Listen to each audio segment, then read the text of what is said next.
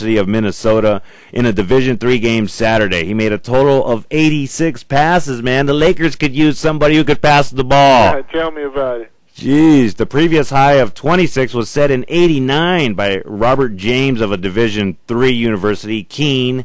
And the Division I record of 22 was achieved by 3 players, including current Dallas Mavericks coach Avery Johnson at Southern in 1988. Yeah. You knew it? I forgot the little snake went to Southern. Yeah. And then Sherman Douglas of Syracuse in 1989. So, man, that's pretty cool.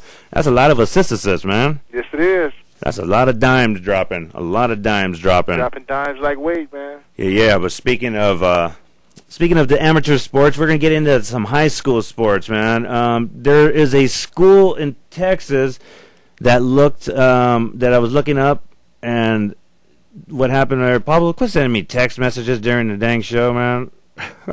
Hey, he's digging you, Jesus, man. Are you in, Pablo?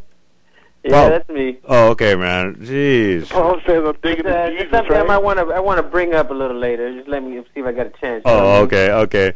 We'll talk about this Texas School for the Deaf high school. I was checking out head-to-head matchups for the high schools because, a lot of the teams travel out of state and things like that.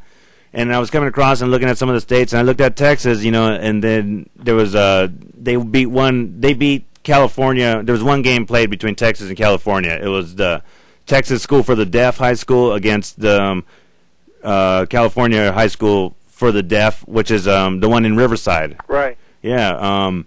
But that School for the Deaf in Texas, man, they put up 56 against the Riverside one, and 56-0. I just started investigating, looking into them a little bit. Man, that's a good team out there. Yes, it is. They won a couple of games in the playoffs. They're finally beaten by Regents of Austin, Texas, who's in the same league of them. But look at these numbers they put up, man. 34, 36, 62, 56, 30, 54, 20, 40, 54, 78 to 12. Wow. 58 to 20, 20 to 18, and then finally they ended the season with a loss, 12 to 42. But I guess hearing is not one of the main senses you need to have to play football, huh? No, not at all. There's been some college players and some pro players. I remember, what's his name? Alvin Williams for the Denver Broncos, Pro Bowl linebacker. Yeah. He was deaf? Yes, he was. I did not know that. Yes, he was.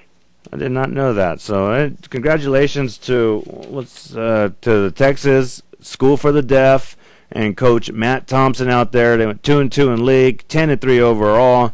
Made it into the playoffs. They beat Legacy Christian Academy. They don't play all deaf schools because there's not like a ton of deaf schools, So they play normal schools.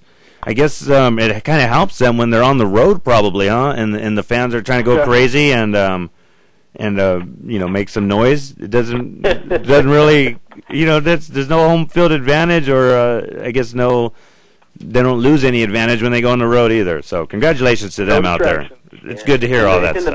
It's in the blood. It's what they want to do, man. That's true. And speaking of division championships, it all went down this weekend, yesterday, culminating over there in Carson at the Home Depot Center.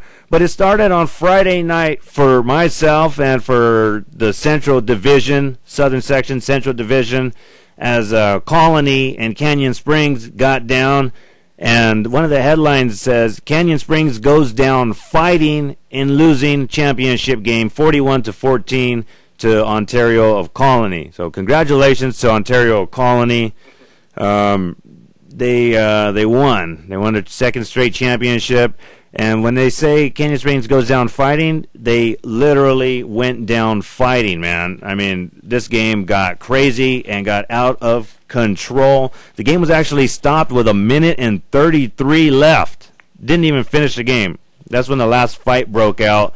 Bench clearing brawl. All of Canyon Springs sprinted across the field and went over there to that Colony side where there was some pushing and shoving going on. That's crazy. Yeah, it was really crazy. In the third quarter, the first skirmish broke out on the Canyon Springs sideline when quarterback Ryan Warren was tackled out of bounds and kind of got a little extra slam by linebacker over there, and actually their multi-position player number 22, Daniel Simmons, a running back and a cornerback. They both got ejected during that whole skirmish there, man.